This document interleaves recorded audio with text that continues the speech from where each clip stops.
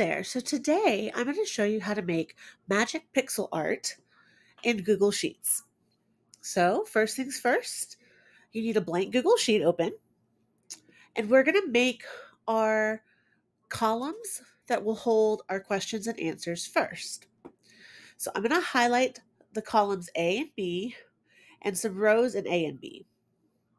So I'm going to highlight A1 and B1 and then go all the way down to 13. I can add more or take away some if I need to as I go on. Now, to draw the student's attention to where the questions and answers are, I like to give it a little bit of a background color. Let's do like a light green. Okay, and then I'm going to highlight these A1 and B1, A2 and B2, and I'm going to bold those and center them because that's where my directions are going to be and my words for question and answer. So I'm going to make my directions blue so that it draws the attention to them. So directions, and then this is going to be a multiplication activity. Then I'm just going to put in questions here and answers here. Now, one more thing that I like to do is I like to give it borders so that it is just cleaner looking. Now I'm going to add my questions. So I'm going to do a 7 times table, and I'm just going to add all my questions straight down the question row, and I'm going to leave the answers blank for right now. So I'm going to add in my 7 times tables. There they are, but I'm going to leave my answers blank. Remember that. So now I need to prepare my canvas to put my pixel art on. So to do that, I'm going to highlight the remaining columns. And if you're not sure how to highlight multiple columns at a time, you'll click and drag, holding down, if you're on a PC, the control button, and if you're on a Mac, the command button. So highlight all the way to Z, then just grab the edge of Z and make it a nice little square. Beautiful. So now we want to add our pixel art. And today I'm going to draw an avocado. So I'm going to highlight the squares that I want to make the outside outline of my avocado. That's going to be the outline of my avocado, and I'm going to make it green. Then I need to do the inside of my avocado. So I'm going to make a little brown pit for the inside. So let's make this like a pit color. I'm going to do some eyes. So I'm going to make that like a light blue. I want to be able to see it when I put in my values.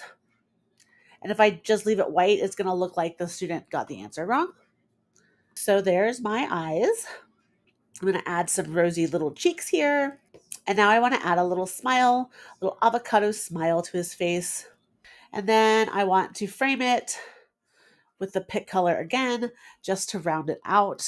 There's the inside of my avocado. So now I need to color in the inside a green color to make the color of the avocado. So that's the color that I picked. And I made a custom color. If you're not sure how to make a custom color, it's pretty easy. All you need to do is pick a color that's close to it and then click the plus sign here. And that's going to bring up your palette. And you can either put in a hex number if you have that, or you can just move it around and choose your color that you like. So I made this little green, and this is what I'm going to use to color my avocado. All right, so now that I have my avocado all colored in and drawn, I need to format my cells to conditional formatting rules so that they appear when you put in the correct answer. All right, it's a lot easier than I'm sure you think it probably is. So just follow along, pause when you need to, and let's get this rocking. So the first thing I'm going to do is highlight multiple cells. Once again, to highlight multiple cells, you'll click on a cell, and then if you're on a PC, you'll hold down Control key and click more cells. If you're on a MacBook, hold down the Command key and click more cells. So I'm just going to hold down I'm on a Mac, so I'm going to hold down my Command key and click a bunch of cells. It doesn't matter. They can be random. You can just do the outline first if you want. You can do a variety like I'm doing. It doesn't really matter. It's just up to your preference. And once you have about 10 or so cells highlighted, we're going to go to format, and then we're going to go to conditional formatting. It's going to open up on the right-hand side of your screen. The range that which are the cells that you highlighted, are going to come up here. So don't change those or add anything there. Go down to where it says Format Rules, and this is where we're going to format our cells.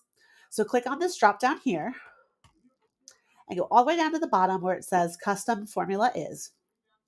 Now we're going to type in our formula. So we want, as every formula, equals is our first sign. Then we're going to look at the column and row where our answer is going to be. And we're going to say that we want it to look at that column and row. So to do that, we're going to put in $, column B. Then for our first question, which is 7 times 2, that is row 3. So $3. Then if it's not equal to the answer, we're going to change it to white. Okay, and so the answer to 7 times 2 is 14. I would recommend writing down your answers if they're more complicated problems on a separate sheet of paper, because if you put your answers in and try and do this, sometimes it messes up the formatting. So now that I have that, I want to change my formatting style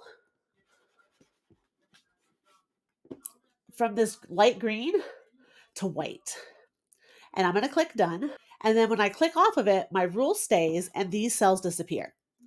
Okay, I still don't have anything in my answer box. Just leave it blank for right now. So now I'm going to keep going. I'm going to do another conditional formatting rule. So I'm going to select another group of cells. Once again, they can be totally random.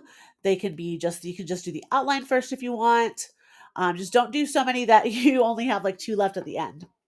So mine saves right here to add another rule. So I'm just going to click the plus sign. But if yours did not show up that way, it's under Format and Conditional Formatting.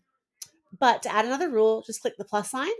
Once again, go down to Custom Formula Is, $, $B, $. This time I'm looking at row 4, 7 times 3.